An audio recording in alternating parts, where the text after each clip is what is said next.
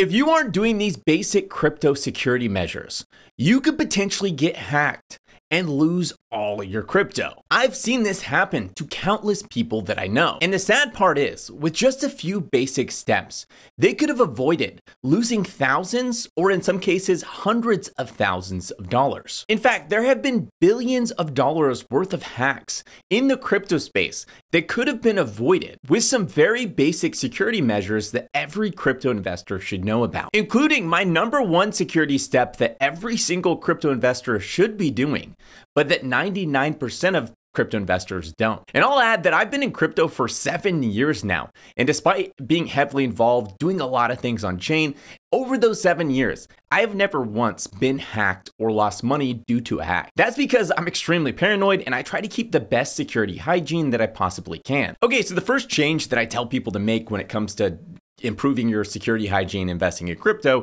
is switching to a really good wallet. A wallet that makes it really easy to understand what each transaction is doing with your funds and has built-in security measures to keep you safe. My favorite wallet is Rabby Wallet. I've at this point tried most major wallets and Rabby has been overall consistently the best experience. And really the big reason that I love Rabby Wallet is how great their security features are. Whenever you do a transaction on Rabby Wallet, Rabby makes it really clear what's happening and gives you a really easy to understand warning when you're interacting with a potentially dangerous site. I know countless people who have lost a fortune in the crypto space due to getting hacked that they could have avoided losing that fortune had they simply just been using Rabby Wallet. The second suggestion I typically make to a friend or family member when they're investing in crypto is to get a hardware wallet. When you set up a crypto wallet on your computer, you're storing your private keys on your computer. And if anyone gets access to these private keys, they get access to all of your crypto. Having a hardware wallet means that your private keys are instead stored on a device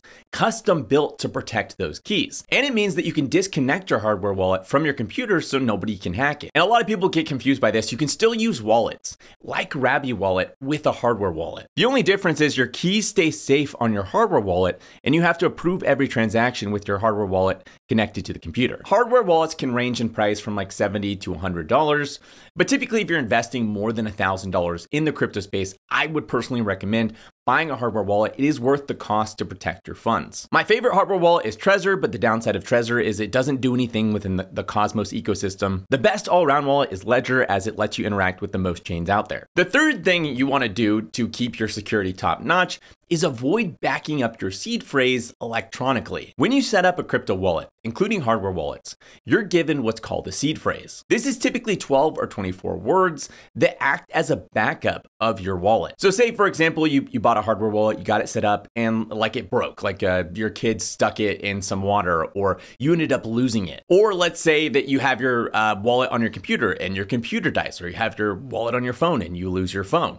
How do you then access your crypto funds without, access to your wallet? The only way you would be able to recover those funds is by using your seed phrase. If you take the 12 or 24 words, that is your seed phrase, and then go and enter them into a new wallet. So say your hardware wallet got broken, you buy a new hardware wallet, you enter in your seed phrase, you'll then regain access to all of your crypto, which is pretty cool because technically you could just memorize your seed phrase and then you essentially are carrying all your wealth in your head, even as you're crossing borders, etc. Now, the obvious caveat here is that if somebody else gains access to your seed phrase, well, then they can gain access to all your funds and steal all of your crypto. So you have to keep your seed phrase super safe. And that means not storing it on your computer or in your email or on the cloud. It is always best to not store your seed phrase electronically. Just physically write it down somewhere, etch it into metal. I don't care what you do, but typically you don't want to store your seed phrase on any sort of digital device because, again, if somebody gains access to it, they gain access to all of your funds. Most people typically will take their seed phrase, they'll write it down and they'll store it in a safe they have in their home or some sort of secure area. I personally store my own seed phrase separated into different parts in multiple safes with friends and family. But that's mostly because I talk about crypto online. I don't want somebody showing up at my house trying to get my seed phrase. This way I don't have my seed phrase on me and they have no way to access it if they show up at my house. I also have to use other complicated things like multi-sigs so that even if they were to try to pressure me at gunpoint to try to withdraw my funds, I wouldn't be able to because I got to get signatures from other account holders to actually access those funds. But for the average person, your best bet is just to not talk about the fact that you own crypto. Now, another way that people are typically separated from their funds is what's called phishing emails. If you've been in crypto for any amount of time, you'll notice you'll start to receive suspicious emails and texts occasionally. These are called phishing emails, and it means that somewhere out there in the world, somebody had a data leak and they leaked your information to the dark web. And now somebody is using that info to try to trick you and steal your password and information. In some cases, these people might not even know that you actually own crypto or not. Your email could have been leaked because some random blog you signed up for or something like that. And then they're just guessing you might have crypto, so they're sending you emails from Coinbase, etc., trying to see if they can convince you to enter your login info if you do indeed have a Coinbase account, then use that info to log into your account and steal all of your funds. Typically, these scams involve them sending you like an email, and the email will look like it's from Coinbase. It'll have all the Coinbase branding, logo in it. The email will say that it's from Coinbase. It'll say something like, "We've noticed suspicious activity on your account. You need to log in right away so that we can protect your account. Otherwise, somebody's going to steal all your crypto." Something like that. And when you go and click the link on this email, the link's fake. It brings you to a site that looks like Coinbase. It's identical, but it's not really Coinbase. And it has a place for you to enter your email, enter your password, or some sort of other information. And when you do that, you're giving your email and password to the hacker, who is then going to go use that email and password to drain your account of all of your crypto. And it doesn't always look identical to that. They use all sorts of tactics to make you feel like you have to rush. You have to urgently go and do this task. Otherwise, you're going to lose money or some bad thing's going to happen. No matter what the email says, always assume that it's a scam and they're trying to phish you for some sort of data or information. This means always triple checking the email address that the email came from. Typically, the low quality phishing scams, it won't even be from Coinbase. It'll be like some random Gmail account. Typically, the more complex ones will look like they're actually from Coinbase. But if you look really closely at the spelling on the email, it'll say Coinbase, but maybe it'll have like an extra I in the word Coinbase or something like that. Or maybe there's an extra period or something in there showing you that it's not actually from an authentic Coinbase email. But let's say it checks out, like it looks like it's actually from Coinbase. I would still then avoid clicking anything on the email, and I would instead just go to the Coinbase site like I normally do, and then check things from there on my own with avoiding clicking on, this email. A good rule of thumb is if it feels even slightly suspicious, it probably is a scam. And this leads me to my next security measure that everyone should have, and that's two-factor authentication. In general, even outside of crypto, you should have two-factor on all of your accounts because of all the insane data leaks that happen these days. It really is just not enough to have only a password protecting your account. You need to have extra measures to keep your account safe. Two-factor authentication makes it so that even if somebody has your password and email, they still can't log into your account without an extra code that either comes from an app, a text, an email, etc. There are tons of different ways, as I just mentioned, to do two-factor. You could do it via SMS or text. So when you go to log in your account, you'll get a text with a code. You'll have to input that code, then you can finish logging into your account. You could do it over email. Same thing. You'll get an email with a code. You use that code to log into your account. You can do that with an app like Google Authenticator, which just generates new codes every 60 seconds. So that even if, say the attacker got an old Google Authenticator code, it wouldn't work 60 seconds later. Like every 60 seconds, these codes are refreshed. You open your app, you grab the code, you input it, and it's good as long as it's within that 60-second time frame. And then finally, there's like physical hardware devices. So you can actually get a physical hardware device that you plug into your computer and you have to like press on it in order to log into your account. And if somebody doesn't have that physical hardware device, they can't log into your account. Typically, the least secure way to do two-factor is going to be SMS, and the most secure way is going to be either the Google Authenticator app or a physical hardware device. And every account that you have should have two-factor on it. So all your emails should have two-factor authentication on it. Your cell phone login should have two-factor authentication. All your crypto exchanges and accounts should definitely have two-factor authentication.